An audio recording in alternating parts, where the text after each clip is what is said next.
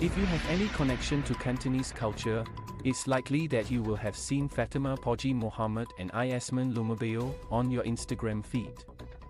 Under the moniker Outcasts from the 853. The two friends from Macau post short, funny skits on the social media platform and also host podcasts centered around Cantonese and growing up as third culture kids. Perhaps you've paused to watch their hilarious bad translations video, where Mohammed is seen ordering dragon shrimp lobster and West broken flower broccoli, or come across their meme featuring the four names for an ambulance in Cantonese. One of which is the childish-sounding Bibu truck.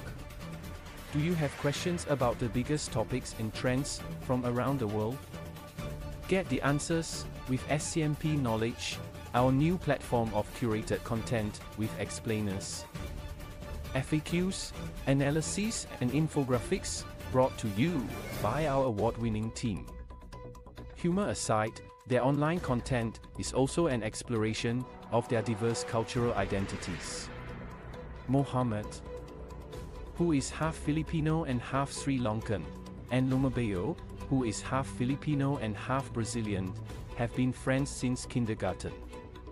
They grew up in Macau, where they learned to speak Cantonese at school, but lost touch with each other after high school, when they went to different universities. Mohammed studied at the University of Macau, Lumabeo at the Macau Polytechnic University. But they found their way back to each other in 2021 when both of them realized that they had separately moved to the US, Mohammed to Delray Beach, Florida, and Lumabeo to Westchester County, New York, after meeting and falling in love with their respective American partners. After the two friends met up, they found themselves able to connect and relate to each other on a different level. We both felt really homesick after coming to America, and then we met up and it was like a gush of home, Lumabeo says. It felt like home, because we were childhood friends. We talked about Macau, how much we missed the food, Portuguese egg tarts, and we didn't have anyone that we could talk to about how much we missed everything. That prompted them to have more conversations about growing up as third culture kids and their experience moving to the US. And they came up with the idea of recording a podcast. It's so hard to catch up with your family on FaceTime, on your life, because it's the completely opposite time, Mohammed says. At least when we're recording what we say, it's almost like a journal for us. Plus, having made YouTube videos for fun since she was 12, Mohammed was already savvy with the technology. Within an hour or something, she came up with the logo, the page, everything, Lumabeo says. The green background in the logo, for one, is a reference to Macau's flag. The duo chose the name Outcasts the podcast, owing to the fact they grew up as children of immigrants and as third culture kids who now live in the US. We're outcasts because we don't belong anywhere, Lumabeo says. We felt like in Macau. We don't belong because we're half Filipino, half something else. And here, in the US, we don't belong, we feel like we're out of home, like fish out of water. The pair launched their first podcast episode in November 2021, focusing on culture shocks they faced after moving to America.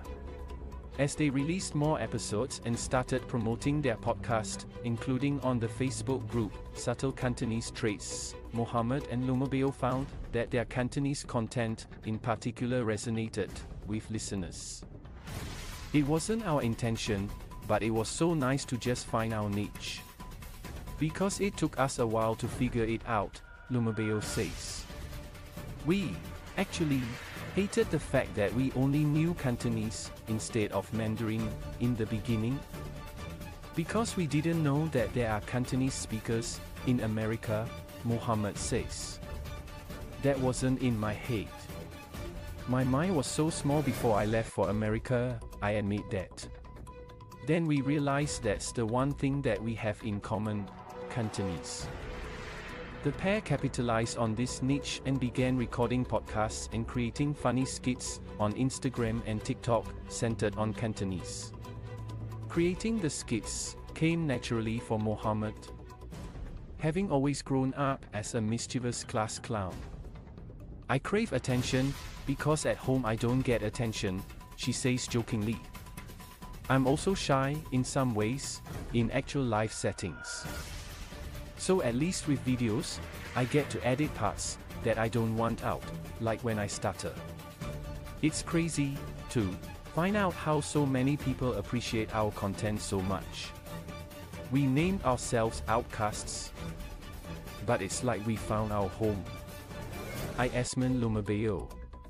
Some of the short videos that the duo have published include ways to tell someone to shut up in Cantonese, and how to use colors as adjectives.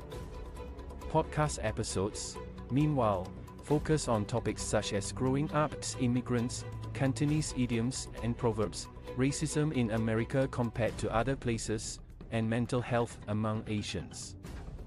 Over the past several months, Mohammed and Lumabeo have seen their Instagram page skyrocket in popularity.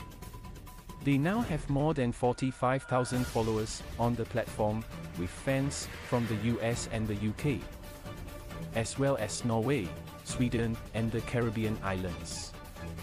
And while Lumabeo used to contact other content creators for collaborations, plenty of people have now reached out to them to create videos together. They have also launched their merchandise line, featuring sweatshirts that have been embroidered with dim sum images by Lumabeo. They also sell a sweatshirt that says, "Delay no more," a phrase that bears a resemblance to a certain Cantonese profanity. But though feedback on their content has been overwhelmingly positive, Mohammed and Lumabeo have also received their fair share of haters and trolls. Some point to the fact that they are not ethnically Chinese, and thus shouldn't be making Cantonese content, while others nitpick about what they say in their skits, being factually inaccurate. "We really try not to let it get to us, but I'm so sensitive," Mohammed says, adding that everything they create is simply based on their own experiences. "We never claim that we are educators. I just want to say a disclaimer, I'm an idiot," she adds. "I'm a fool, the clown for you to laugh at. So literally laugh, okay?" They both hope to continue growing the account and keep connecting with fans near and far over Cantonese culture on growing up as third culture kids. "It can also be a bridge for people in Macau, like our friends, to see different types of culture," Lumabeo says. The pair have received messages from all sorts of fans, from second-generation Asian Americans to parents who hope to teach their kids Cantonese.